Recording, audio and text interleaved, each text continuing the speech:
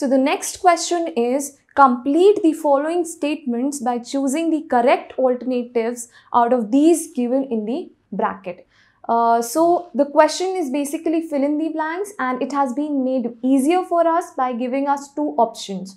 Okay, so the first part of this question says meiosis takes place in dash cells. So the answer to this question is reproductive cells, right? We all know that. Somatic cells के अंदर क्या होता है? Mitosis होता है.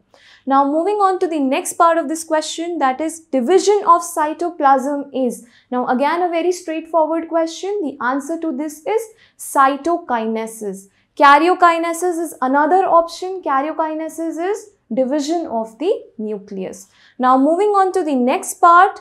In dash phase, no change occurs in the DNA content. So again, the question is basically asking about the interphase, that is the G1, the S and the G2 phase. Now we know that the DNA or the genetic material is getting duplicated in the S phase. So the answer to this part is G1 phase.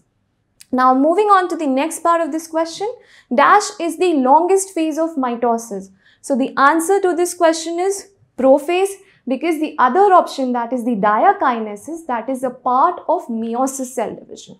Now moving on to the next part of this question, crossing over takes place in, options are diplotene and pachytene, and the answer to this question is pachytene. Diplotene के अंदर क्या होता है? There is formation of the X-shaped structures that are called as chiasmata.